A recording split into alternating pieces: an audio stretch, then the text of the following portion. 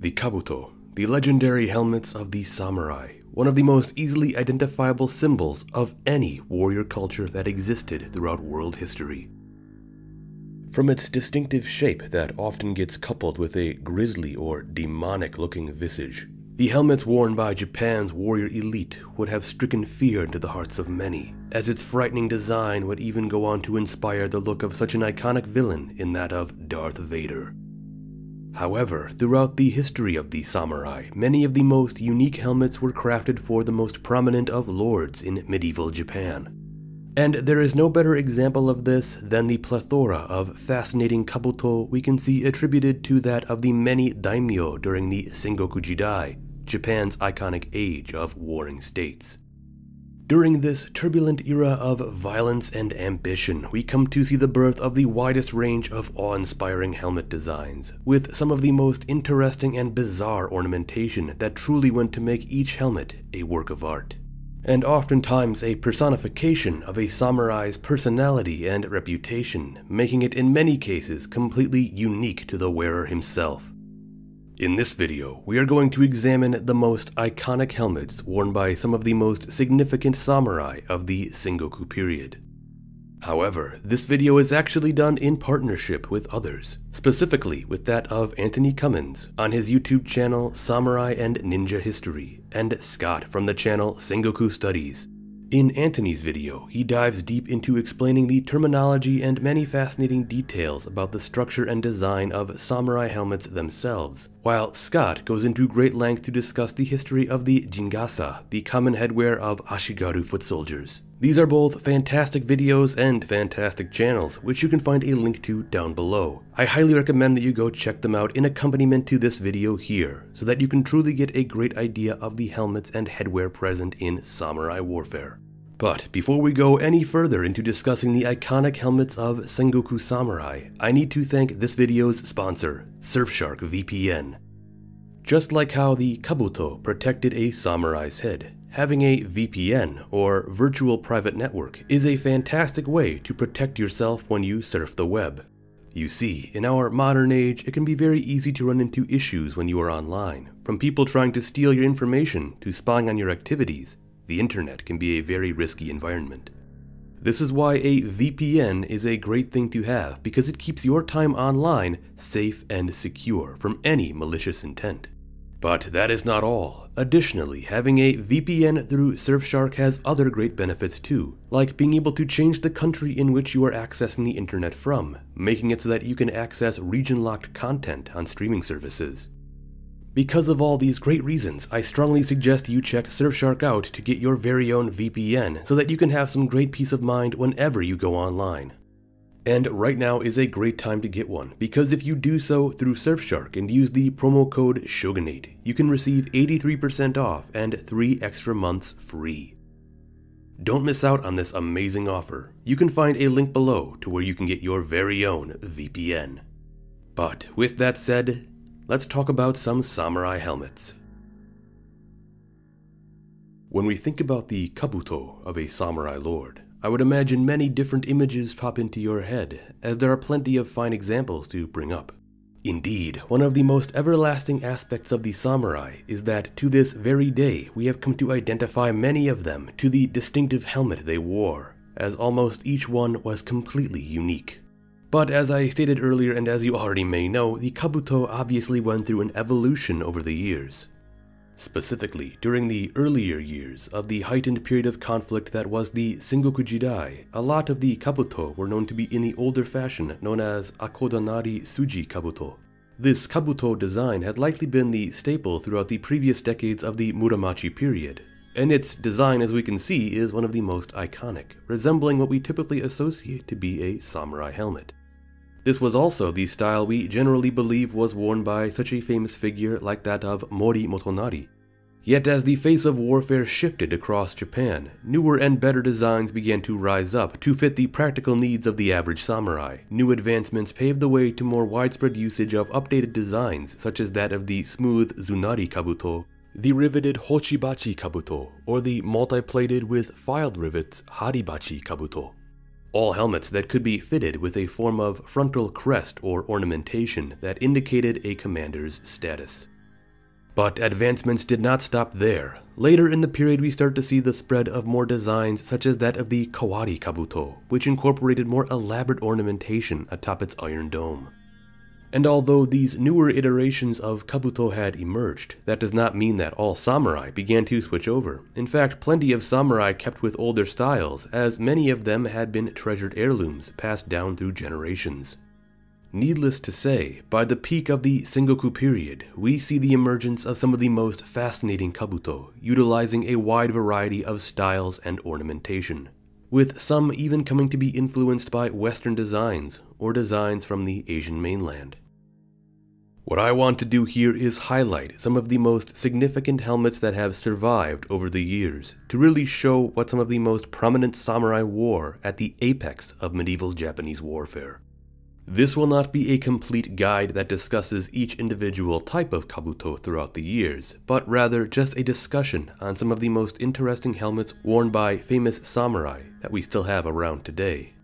Yet I will also be attempting to steer clear of any over-romanticized images or false reproductions that have arisen. This is a difficult task, because so much of the iconic imagery we have of samurai helmets are hard to authenticate due to the fact that the actual helmet itself may not have survived to this day. A big example is that of Takeda Shingen's famous helmet with flowing white hair or fur. We don't really know if that is the actual helmet he wore, or if it is just the popular depiction people have come to associate him with, because as one theory suggests, the look of this helmet originated from an Edo period kabuki play. So with that said, you will find that almost all of the helmets I talk about here today are from figures that fought throughout the Sekigahara conflict. These are famous helmets and more so suits of armor that have survived throughout the centuries and that we are still able to examine here to this day. Please keep in mind that this is not an official ranking of how iconic or awesome I think these helmets are, simply an exhibition of some of the finest real Kabuto from famous lords. Now, the first Kabuto I wish to address is none other than that of Kato Kiyomasa's, a helmet which is characterized by its long extension that peaks quite a bit above the hachi or dome of the helmet. It is also shown to be accompanied by ornamentation in the front, perhaps a disc with an inscription or a crescent moon, while on its sides bearing Kato Kiyomasa's kamon. It is a helmet that is instantly recognizable whenever you look at Japanese art, pointing out to you right away that this is Kato Kiyomasa. However, this is also a style that can be attributed to that of Maeda Toshiie, who wore a helmet in a similar golden style. The type of this helmet seems to be in the Kawari design, yet its actual shape is known as eboshi and is meant to be identical to that of an eboshi cap, a type of hat worn by Japanese nobility. So to wear a helmet like this, a samurai may have been wishing to either demonstrate their noble lineage or perhaps proudly display their superior status. In Kiyomasa's case, I might be inclined to say it was the latter, being that Kiyomasa was known to be an extremely militaristic individual with little time for pursuits he deemed unfit for that of a soldier. Indeed, Kiyomasa is remembered to have been a brutal warrior, and such a distinctive helmet helps us remember the pride he must have put into his lifestyle. Similarly, we have other interesting helmets in that of his counterparts, such figures as Fukushima Masanori and Ii Naomasa, both figures who would aid Tokugawa Ieyasu at the Battle of Sekigahara. For Naomasa, we find a helmet that is in the style of a Tsunari Kabuto, a modern design that appears to have become somewhat standard for the time, but here is unique due to its color and ornamentation. Throughout the Sengoku period, red-colored armor seems to have become this mythical symbol displaying ferocity and even demonhood. Naomasa's red armor and his unit of red-clad warriors known as the Red Devils would become a popular image of the Sengoku period. But getting back to his helmet, in addition to its color, his Kabuto appears to have incorporated side ornamentation that resembled large golden horns. There is another helmet out there that is believed to have possibly belonged to Naomasa or one of his warriors due to the dating regarding when it was likely made. In this version, which is in the possession of the Royal Armories in the United Kingdom, the ornamentation sits in the front and takes more of a U shape. However, if we really want to look at a true depiction of horns on a helmet, we need not look further than that of Fukushima Masanori's Kabuto, which boasts some absolutely fabulous, massive golden horns of its own. This is something I like to point out, because so often people like to think that Viking helmets had horns, when they in fact did not. However, samurai helmets did, and they were magnificent. Now, although these horns look like they may have weighed a ton, usually what was the case was that for samurai helmets that incorporated such styles, the horns themselves were made of a type of lacquered paper mache, so really they were light enough to wear into battle with little to no issue. Both Naomasa and Masanori were known to be fierce fighters, who often took the role of being in the vanguard, the first units to hit the enemy line. In fact, the two of them would both compete for the right to lead the vanguard at the Battle of Sekigahara. It makes sense that their helmets would bear the horns of such a vicious adversary.